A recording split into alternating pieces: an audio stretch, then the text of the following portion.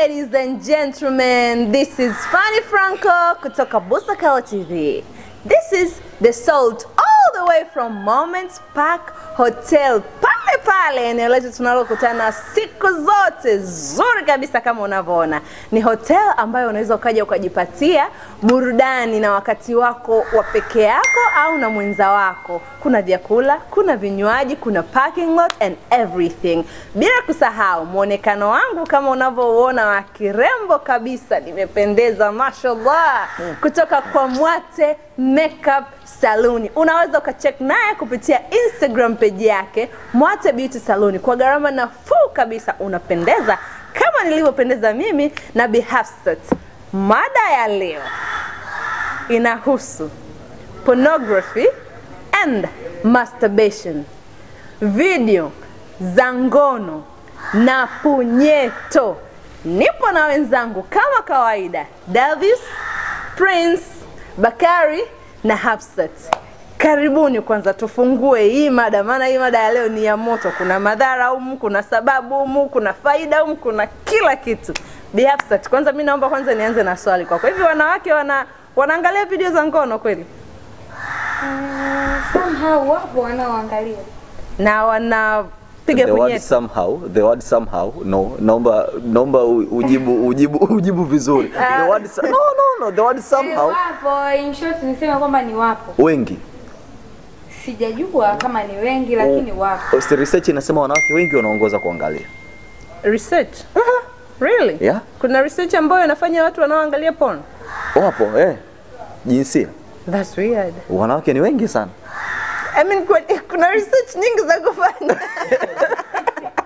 Watu wanafanya research zao uchwara zina hizo. Research nyingi za kufanya, kwa nini mka research wanawake wanaoangalia video za ngono? No, yani watu waangaliaji wengi, watu wa kike jinsia keni nyingi sana.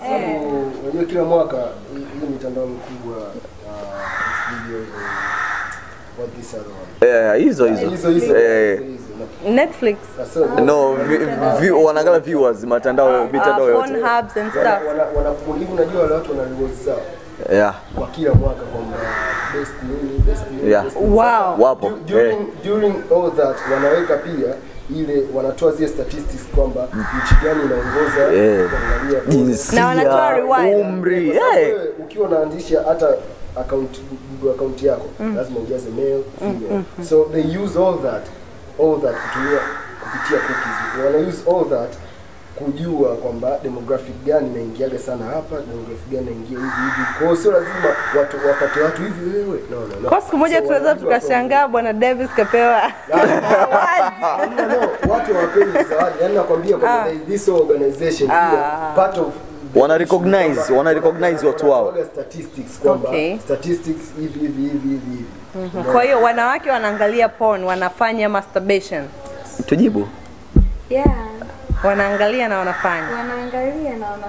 Wanaume wanaangalia na ndio wanaongoza. Hiyo haipingiki. Wanaume wanaongoza kwa kupiga punyeto na kuangalia video za ngono. Bakari mwana anaangalia.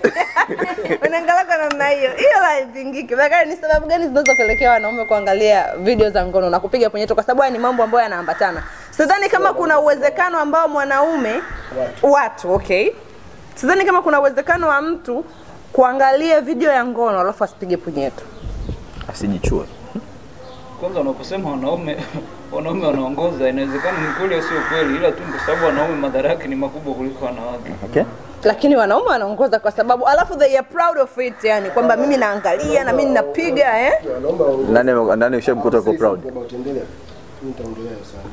Wanaume wanajiproud kwamba wanapiga.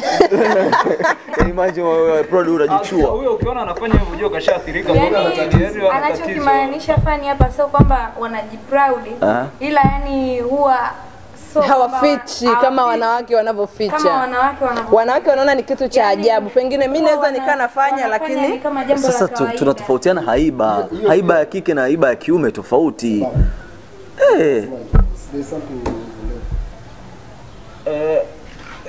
Sababu kwangu inakuwa ngumu kidogo, na najaribu kufikiria alafu inakuwa ngumu. Okay. Basi mimi nitakuuliza swali hili. Kuna ugumu sana kupata mwanamke wa kufanya naye mapenzi. Ugumu haupo kiasi hicho. Sasa nini kinakupelekea uangalie video za utupu na ujichue? Unajua hivi vitu mara nyingi vinaanza katika umri mdogo wa vijana ambao unakuta kijana bado hajaweza kusimama na mwanamke akamapproach. Wakati ule kijana hana uwezo wa kupata pesa. Kwa sababu hizo wanawake wapo hata 2000 unapata. Sababu sio lazima uende ukapiga hizo punyeto na nini. Kwa hiyo mwanamke kijana unakuta hana uwezo wa kumapproach mwanamke, lakini wakati huo hana uwezo wa kumnunua mwanamke. Kwa hiyo ili amalize zile hamu zake na zile age anazokuwa miaka 18 anaanza kubalee mpaka miaka fulani hivi inakuwa ni age za hatari sana. Maana yake kila wakati joto linakuwa kubwa. Kwa hiyo kijana anaanzia pale na kama hivyo tulikuwa tunazungumza kwamba pengine makundi kuiga kwa wenzao kwamba nifanye mwanangu ile tamu kishenzi ile. Kwa hiyo hii swala la kupiga punyeto si sasa hivi tu kwamba swala la utandawazi au video za ngono. Haya maswala yapo enzi na enzi. Tangu babu zetu huko walikuwa sasa video za ngono walikuwa wanaangalia wapi? Sio lazima video za ngono. Au ndo mambo ya chabo. Na ninapokuambia kuna watu vijijini huko hawajui internet hawajui, video za ngono hawazijui. Lakini wanajichua. Wanajichua. Kuna faida gani kwenye kujichua guys? Yani hakuna faida vile unavyoanza. Maana tukisema ni kwamba unakuta mtu yuko ndo anaanza kukua, yuko kwenye ile age ambayo ndo anaanza kufanyaje, anaanza kukua. Sasa akiangalia uwezo wa kupata mwanamke hana, au kama ni mwanamke uwezo wa kupata mwanaume kwa kipindi kile hana, labda hana uwezo huo na pia pesa pia hana. Yaani kutoka tu kwenda kusimama na mwanamke au mwanamke kwenda kusimama na mwanaume hawezi. Na kupata pesa maybe pia afanyaje? Hawezi. Sasa ndio inapotokea anaenda anafanyaje? Anapiga punyeto. Kwa hiyo hilo jambo ukilianza yani anakuwa addicted sana. Unakuwa yani ni kuiacha ni ngumu sana. Ukishaingia kama umeanza kuvuta sigara yani kutoka inakuwa ni ngumu. Na japo lina madhara makubwa kila siku tunasikia wanazungumza, lakini mpaka sasa madaktari wa kutibu nguvu za kiume wamejaa kibao. Kwa Bakari, unachokisema kwamba kupiga punyeto ni raha kama kuwa na mwenza kimapenzi. Halo, nikwambie kitu. Waulize wale watu ambao wamekomaa kwenye hivyo vitu. Mimi ninachokisema kama nitakuwa niko tofauti kidogo mtanirekebisha. Lakini ninachokiamini mimi ni kwamba 80% ya wanaume wamepiga punyeto. Na wanapiga au wamepiga wengine wameacha. Wengine wamepiga wameacha, wengine wanaendelea, lakini ile ladha ambayo mwanaume anaipata wakati anajichua. Yaani inakuwa ni nyingine tofauti kabisa. Kwa ni tofauti ya kukutana na mwanamke kimapenzi. Kuna utofauti, inaweza kwa hiyo wasitafute wapenzi. Sijasema wasitafute. Umenielewa point yangu ya kwanza kwamba wanaanzia huku chini. Sasa kama ule ni utamu zaidi Bakari. Sikiliza. Nimekuambia wanaanzia huku chini. Sawa.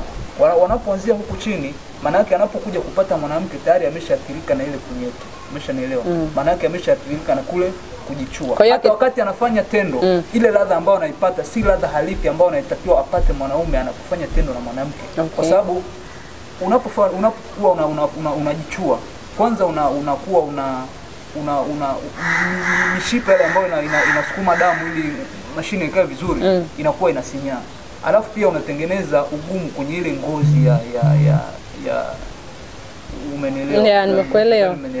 Kwa hiyo hata unapokuwa kwenda kukutana na mwanamke, ile ladha yake haiwi ile ladha halisi ambayo unatakiwa kuipata wewe. Kwa hiyo unapokuwa umeathirika sasa, hata ukipata mwanamke, kwa sababu ile issue ya masturbation ipo kichwani, bado huwezi kuacha. Exactly. Na ndio maana unakutana na mtu kabla hajakutana na mwanamke, kabla hajaenda kufanya tendo, lazima kwanza ajiboost. Either angalie video ya ngono au kwanza ajichue, alafu ndo akakutane na mwanamke. Kwa ile ladha amekuwa. Kwa ushauri wako ni kwamba ili mradi, kwa sababu umesema watoto wanaanza wakiwa wadogo. Kwa ili mradi kuepusha, hii ni kwa wote. Ili mradi kuepusha kwamba watoto wasianze masturbation wakiwa wadogo, watafutiwe wachumba sasa. Kama wewe ndo mzazi pale unatafuta dada wa kazi unamsukumia kijana wako. Angalia. Najua katika kitu ambacho yani nasema binadamu sababu kitu ambacho binadamu ni katika hii issue ya sex, people take it as physical more than mental. Sex, kufanya mapenzi ni kitu kipo kichwani zaidi ya swala mwili. Unanipata? Usipokuwa vizuri huku unaweza usiperform kabisa. So iko hivi. Swala pono, unajua na hizo nitakisema toka mwanzo kwamba hivi watu vijana wengi wanaanza na kujichua ipo hivyo. Vijana wengi wanaanza na kujichua tena kujichua. Sikiliza sasa. Kujichua inakujaga sana mwanzo ndio inakuja pono. That's how it is. Davis. Ukiangalia video, ushaangalia video za ngono? Ukiangalia unasikia nini? Okay. Ndio hapo nikasema kwamba hivi kichwani mwako sasa wewe, kwa sababu ubongo wako haujui tofauti ya kiwa hivi kweli na unipata. Kwa kichwani mwako wewe zinatengenezwa njia kwamba the only way mimi nitapata raha ya sex nikiwa naangalia pale zile video kwamba mtu mwingine anafanya na mtu mwingine na mtu anapata faraja, anapata raha. Na kwa maana hiyo unakuwa unajichua wakati huo. No. Unajua kuna watu wengine very weird. I've known these people this nigga, that's how porn gets to be addictive. Kwamba mtu sasa anaanza alikuwa anaanza na vitu vidogo picha nini, picha nao wazilizishi. Anakuja video softcore wazilizishi. Anavozidi kupanda ndio maana sasa hivi unakuta kuna mambo kama pedophilia. Sasa hivi alikuwa toka kitambo, alright, but now yamezidi mambo kama pedophilia nini, kwa sababu mtu anazidi kutaka yale zaidi ili aweze kujifeel something concerning sex. So that becomes a problem. Okay. That's how it becomes addictive. Prince, yes. Ni sababu gani ambayo inampelekea mtu awe addicted na porn na kupiga punyeto? Well, kwanza ni tabia, ni michezo. Unajua hizi mambo zinaanzaga kama michezo, na watu wengi sana ambao wanaanza kuangalia hizi picha za faragha za utupu za ngono pamoja na watu ambao wanajichua, wengi wameanza wakiwa wadogo, adolescents, wakati wa ukuaji. Sio wengi wanakuwa sio ukiisha kuwa mtu mzima, akili iko mature ndio wanafanya, no. Wakati akili bado ziko changa, ambapo akili yake inaweza kutawaliwa na kitu chochote. Unajua mitandao sasa hivi inatutawala, michezo ya utotoni na kwenda tutawala. Unakuta labda vijana wadogo tu wanaanza kujaribu, inaanzaga kama kujaribu, but unakuta tu wamekaa wanacheza, tufanye hivi. Yaani ile jaribu unakuta wanaanza wanajichua.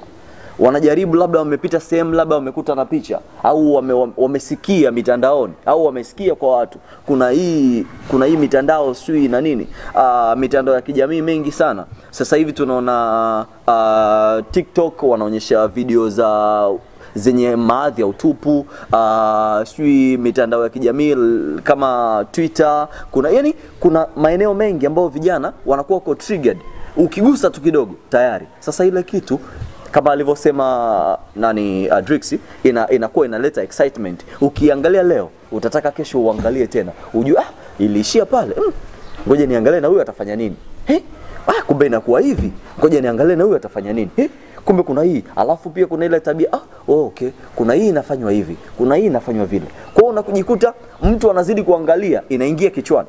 The same kwa watu wanaojichua, inaanza kama utani, kama mchezo tu. Ile vitu vyote vinaenda kucheza na mind game. Okay. Psychologia. Nawafanya watu wapige punyeto au kuangalia video za utupu ili sio chanzo. Sio chanzo. Sijasema chanzo, nimesema sababu. Chanzo umeshasema wanaanza wakiwa wadogo. Yaani unajua sababu lazima iwe na chanzo. Yaani ukisha kuwa umezoea. Umeshasema mnaanza mkiwa wadogo. Okay? Yaani inaweza kutoridhisha na mwenzako kwa sababu ya kupiga punyeto. Hapana. No, punyeto ndio inakuwa sababu kutoridhisha mwenzako. No, sasa hapa anaongelea vipi mwanamke asipofit kumfit mwanaume. Okay. Unapata kama huyo alivyosema, unajua sisi tunatoka huko, unaangalia video kidogo tu, upo TikTok kidogo tu, unakutana na mwanamke ana magari uliwahi kuona. Una slide hivi unakutana na mwingine zaidi ya yule. Alafu ukienda kwa mke wako, she's just this normal person. What she does is just the normal things, umeona? Sasa hapo kwa kweli kichwani mwako unakuwa dunia yako. Unakuwa sasa dunia yako haifiti pale. Kwa hiyo wewe ili kutafuta kitu ambacho kipo dunia yako, unaenda kule unatafuta hivi. Lakini unaweza kumfundisha mpenzi wako kwamba nini unataka akufanyie ili mradi uridhike. Wengi tunashindwa kufanya hivyo kwa sababu tuna tabia ya kuogopa atanifikiriaje wacha kwa sababu naweza kupata kule wacha niende. Sasa in the long run inakuja kubadilika, wewe sasa ndio unashindwa kuperform kabisa kwa sababu unakuwa addicted kule, huku hata mke wako uone vipi. Sasa hivi both around the world porno ni moja ya sababu kubwa za watu kuachana. Sio kwa sababu eti mwanamke anakutea anaangalia porno, no, kwa sababu nao actually ngoja niongee na hili swala. Wanawake pia kutokuridhika ni moja ya athari. Wanakiangalia kule, wanataka kile kinachotokea kule. I think mwanamke hiyo ipo. Yani kile ambacho yani kuna ile unaona kile ambacho kiko kule wanatamani kukipata kile. Huwezi kuwa excited na this thing sababu mtu anakuwa shazoea sasa akiangalia kule mwanamke kule.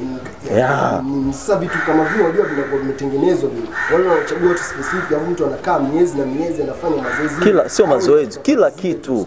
Yani kuna supplement, kuna dawa, kila kitu. Sasa hichi kitu kina affect both women and men. Ndio maana sasa hivi wanawake wengi hawawezi kuridhishwa na wanaume nao hawawezi kuridhishwa na wake zao. So this whole thing. Madhara yapo sana kwa upande gani?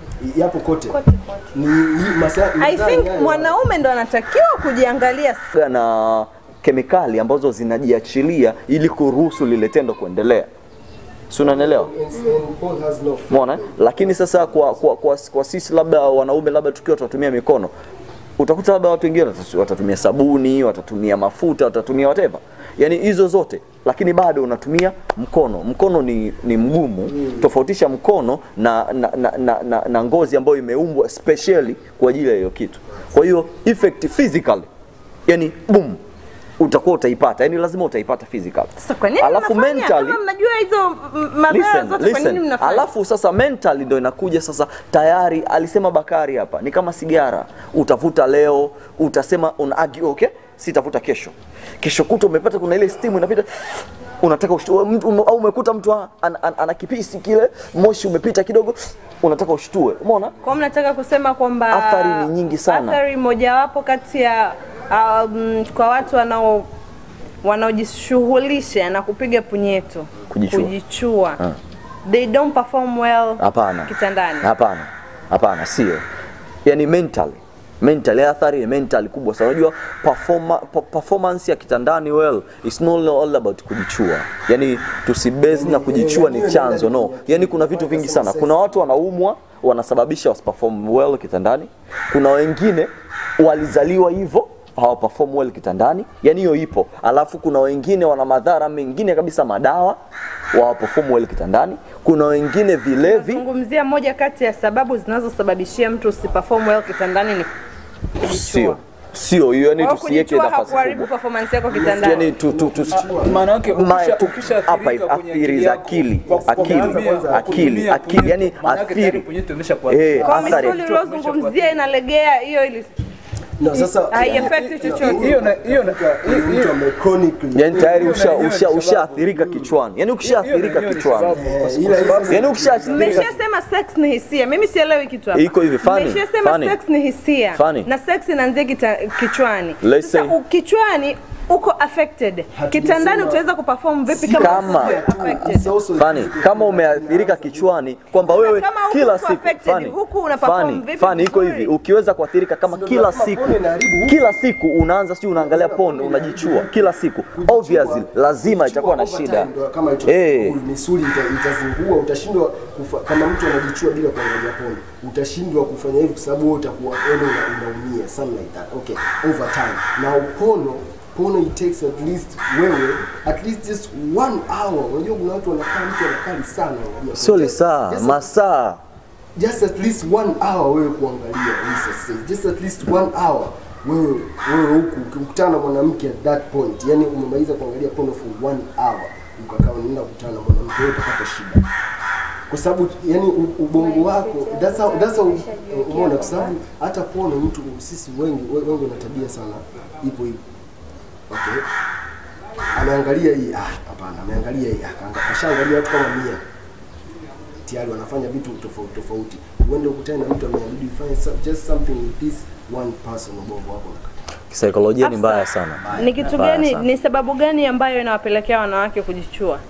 It's the same. Sababu inawapelekea wanawake kujichua, kama nilivyosema mwanzo, asilimia kubwa unakuta wanafanya hivyo, unakuta maybe anashindwa kupata mtu wake wa karibu. Maybe yuko addicted, anaangalia hizi porn labda. Tayari ukishakuwa addicted utataka kufanya vile. Sure. Na madhara ambayo yanaweza kumpata mwanamke yanayotokana na kujichua, au mwanamke haathiriki na kitu? Wanakuja kulalamika wanaume wawaridhishi. Athari kubwa atakaoipata labda atakuja tu kumlalamikia mwanaume, kwa sababu yeye anakuwa yuko addicted kichwani. Yeah, true. Ameshajijengea dhana yake kutokana na mambo anayoangalia. Lakini pengine yeye kaingia kule kwa sababu mwanaume wake hamridhishi. Turudi huko kwenye misingi, tutengeneze misingi ambayo tunajua hata katika 100 akiharibika mmoja, hawajaharibika 100, kaharibika mmoja. Sababu lazima atatokea. Yeah, yani obviously hatuwezi kuepusha kabisa, lakini turudi tutengeneze misingi ambayo kutakuwa na uokoaji. You know what we do, yani tunachojaribu kufanya the salt ni kusave, yani kuokoa kile ambacho kinataka kuangamia. Tunaongea mada nzito kama hizi, haimaanishi tunataka kutuharibu, tuambie watu wafanye. No. Turudi, tuwape elimu, taasisi, serikali, turudi, walimu, tufundishe, vijana, wakaka, wazazi. Tunahitaji kuongea. I hope vijana tutaendelea kuelimika na kusaidika. Shout out to the man behind the camera, Fadi Daddy. Shout out to the makeup artist, Mwate Beauty Salon. Shout out to Moment Park Hotel. My name is Fanny Franco. You can follow me on my Instagram account, @Fanny. Follow us on our social media, Busokelo TV. Until next time, bye bye.